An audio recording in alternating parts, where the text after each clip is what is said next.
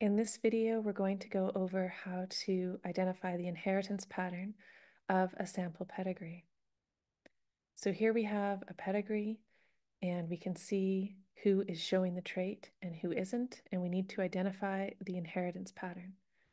So for these questions, there are 4 different inheritance patterns we can choose from: autosomal dominant, autosomal recessive, X-linked dominant, and X-linked recessive. So let's first start with looking if this could be autosomal recessive. So step 1 is to label the genotype. So if this was autosomal recessive, everyone who shows the trait should have small a, small a. And then the next step would be to label the genotypes of the parents.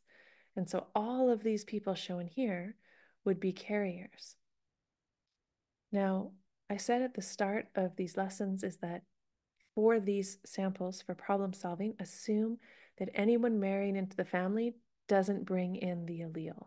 Now, yes, there could be high background allele frequency. We'll talk about that in another context, but for these problems, assume someone marrying into the family isn't bringing in the allele. But you see here with these folks that are circled in blue, these are 2 people that are marrying into the family, and they would have to bring that little a, that recessive allele with them. So we know that this isn't possible under these circumstances, so this isn't autosomal recessive.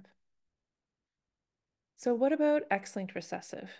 Could it be that? So let's label the genotypes here. Now, remember with X-linked recessive, males are hemizygous, so they need 1 mutated X. Females are not hemizygous. They have 2 copies of the X chromosome, so they would need 2 versions of that allele.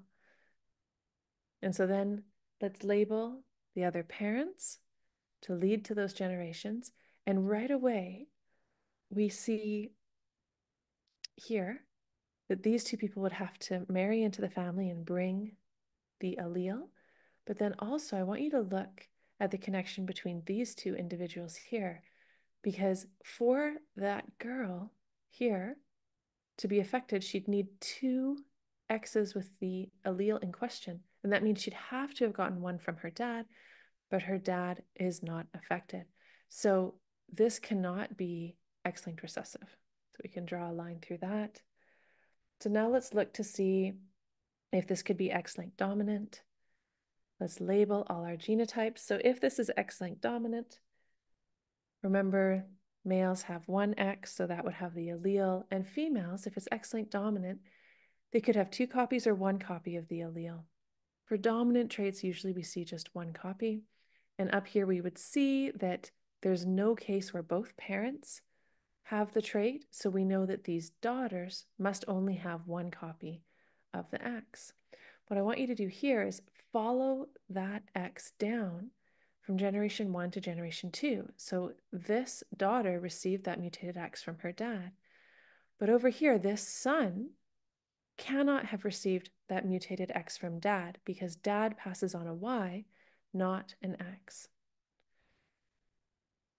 And so this is the concerning transmission here. That's not possible for this to be X-linked dominant. So we know this answer is no.